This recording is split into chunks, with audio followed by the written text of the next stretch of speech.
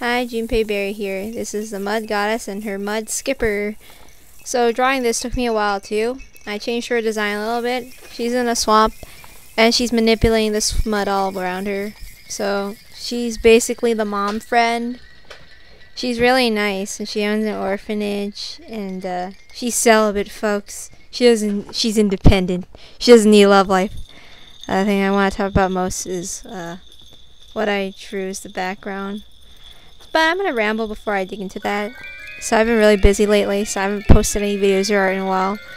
I started playing this game called Genshin Impact, and my favorite character so far is Kaya. Not the other characters yet, but I'm looking forward to seeing like Zhongli. But again, I want to see all the characters in the UA because I like Chinese stuff. Okay, so I watched the latest season of Fruits Basket. I have to say I like Rin. I used to see weird fangirls be like, "Oh, I hate her because that's her. It's mine." It's probably jealousy or whatever, but I like her. Like when I first watched the first Fruits Basket, I didn't really like Yuki. In the new Fruits Basket, like when I watched Yuki's backstory, I'm like, "Oh my god, I know why I don't like him as much. He reminds me too much of myself, like that backstory." Oof. Okay. Except, like, I separated myself from other people who act like jerks. But then, like, you know how Akito whispered things to him in the dark? But, like, try not always having a person around you telling you that shit. And just have a dark voice in your head that tells you that shit.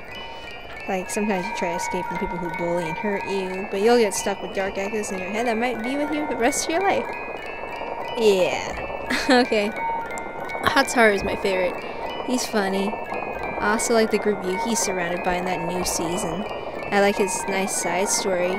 And also his girl Machi.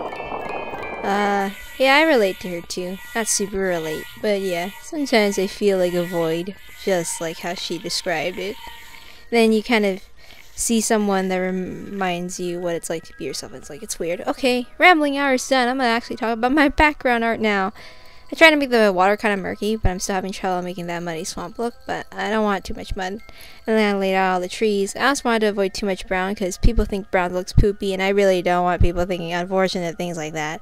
So you'll see me probably playing with different layers of color, trying to make lights and shadows, trying to shape out the organic shapes and have a woody texture.